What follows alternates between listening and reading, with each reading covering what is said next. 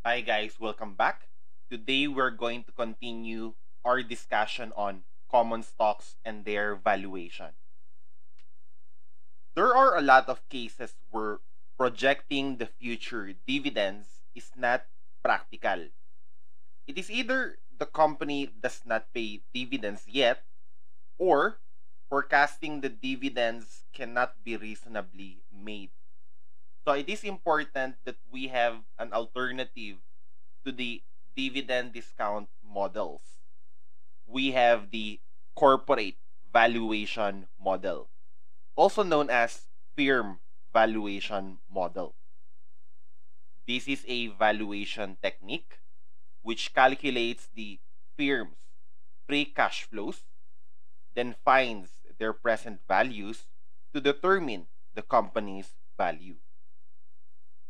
So let us use the following timeline to illustrate how this is going to work. So we have free cash flows to be generated by the firm for year 1, year 2, year 3, until infinity, forever. What we are going to do will be to discount these cash flows back to year 0 using the appropriate discount rate. Since we are going to discount cash flows generated by the firm, the appropriate discount rate would be the weighted average cost of capital, or WACC. Once we arrive at the firm value, this is basically the value of all of the company's assets. We are going to remove the portion funded by debt and preferred shares, less debt and preferred share value. That would leave us with the value funded by equity, which we call the equity value. We are to divide this among the number of shares, number of common stocks outstanding. We have the estimate of the stock's value. Again, we arrive at the firm's value by discounting back the free cash flows to the firm to year 0, reduced by the portion financed by debt and preferred shares. That would leave us with the equity value. Divide this by the number of common shares outstanding. We have the stock's value. This is how we arrive at the value of the common stock. To illustrate, let us refer to the following case. Adam Development expects to generate 15 million pesos in free cash flows in the coming year.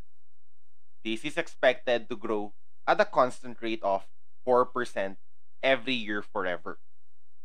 Adam Development has 100 million pesos in debt but no preferred stocks. Its cost of capital is 10%. If Adam Development has 10 million shares outstanding, what is the stock's value? So, to arrive at the value of the common stock, we should start with the value of the firm.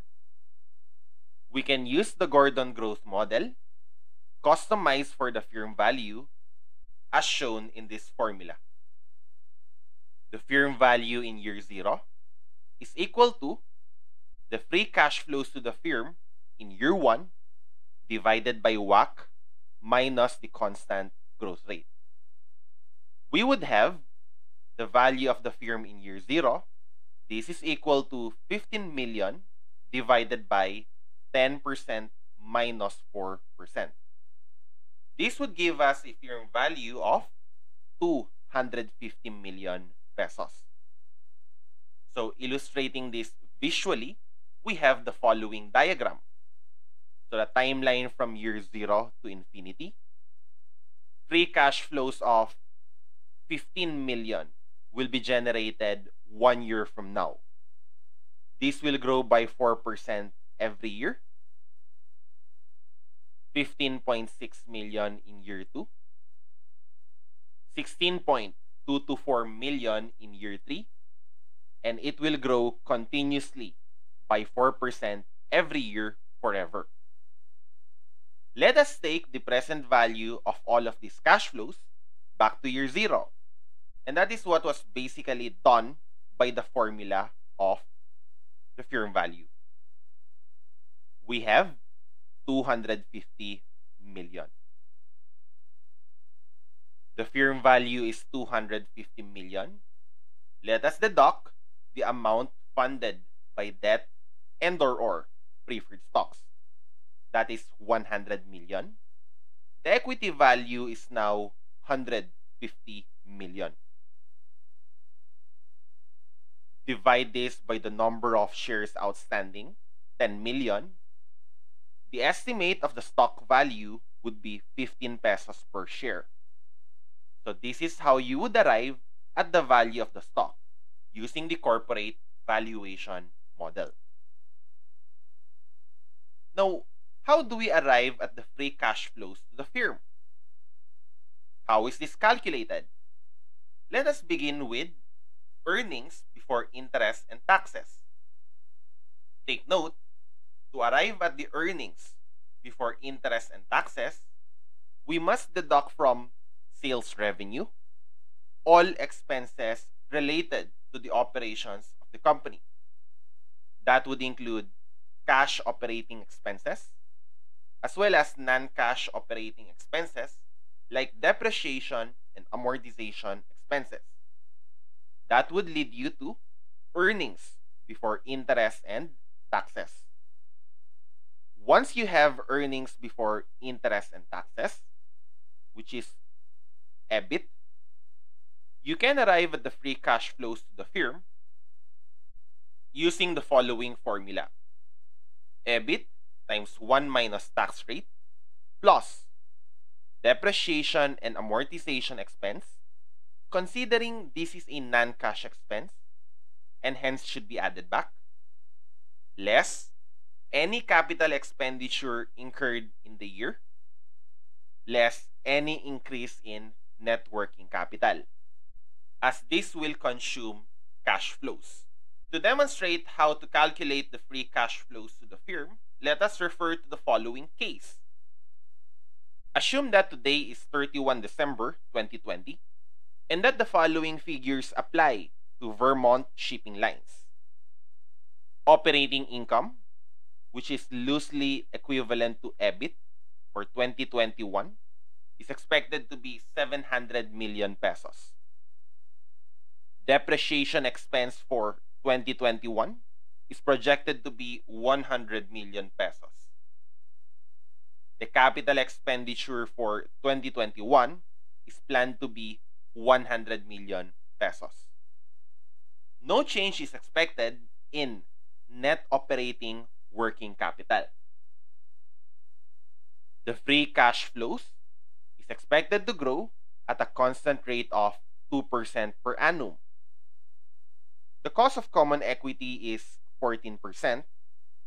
The weighted average cost of capital is 9%. The market value of its debt is 3 billion pesos. 200 million shares of stock are outstanding. The effective income tax rate is 25%.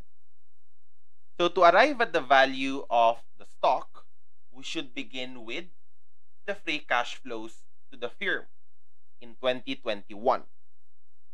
Vermont Shipping Lines, the free cash flows to the firm can be calculated using the following formula.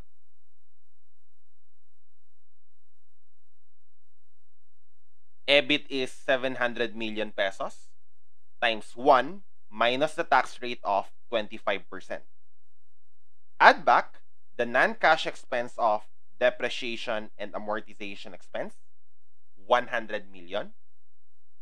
Deduct the spending for capital or capital expenditure, 100 million pesos, less 0 increase in net working capital. You would have a free cash flows to the firm of 525 million pesos. To arrive at the value of the firm, we're going to divide these free cash flows to the firm in the year to come by the WACC minus the constant growth rate. You have the value of the firm in year 0 would be the free cash flows to the firm year 1, 525 million, divided by the difference of 9% and 2%. The value of the firm is 7.5 billion pesos. Illustrating this visually, you have the following.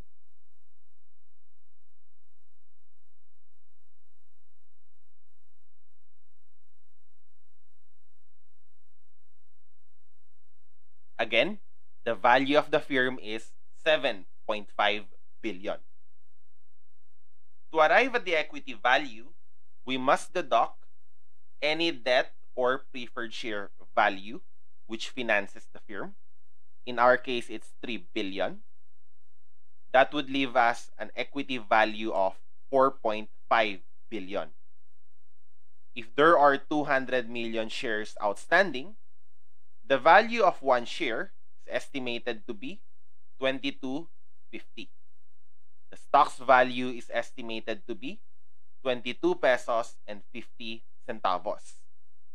That's how you calculate the stock value using the corporate valuation model. As for the non-constant cash flow phase of the business, the same principles can be applied in corporate valuation model. Let us refer to the following case. Assume that today is December 31, 2019, and that the following information applies to Nevada Rails. So you would have operating income for 2020, 2021, and 2022 given. The tax rate, the depreciation expense deducted in arriving at EBIT, capital expenditures, increase in inventory and receivables, increase in payables. After year 2022, the cash flows are expected to grow annually by 4% constantly. The WACC of the firm is 12%. It has debt with a value of 200 million pesos and preferred stocks with a value of 50 million pesos. There are 50 million shares outstanding. To arrive at the value of one share, we have to calculate the free cash flows to the firm every year for the next 3 years. The free cash flows to the firm for 2020 can be calculated as follows.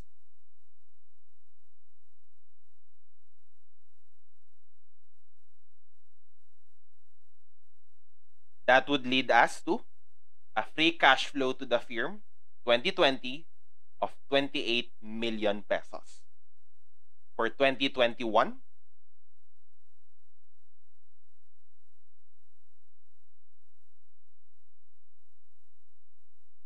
that would lead us to a free cash flow to the firm for 2021 of 42 million pesos. For 2022,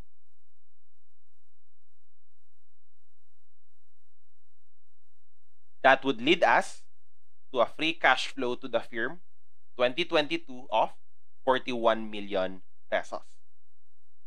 Once we are able to calculate the free cash flows to the firm in the non-constant growth phase of the business, we may now do the following projections in the timeline.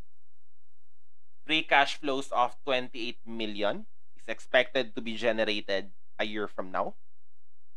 42 million 2 years from now.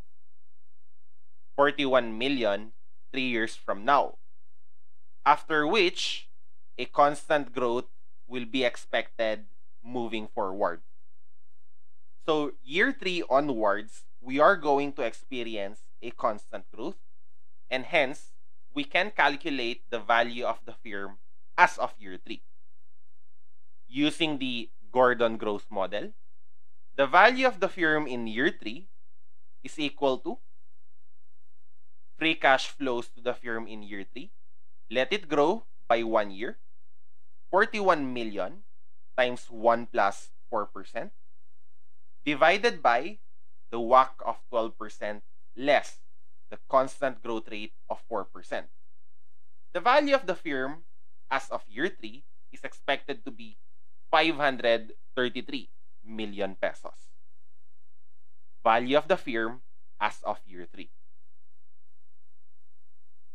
To arrive at the value of the firm as of year 0, we have to take the present value of each free cash flow individually, bring them back to year 0, using the weighted average cost of capital as the discount rate.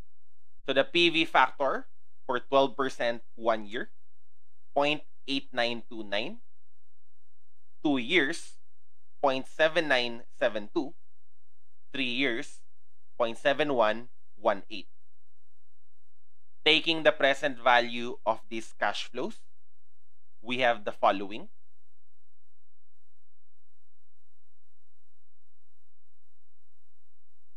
This would lead us to the firm value of 467 million pesos.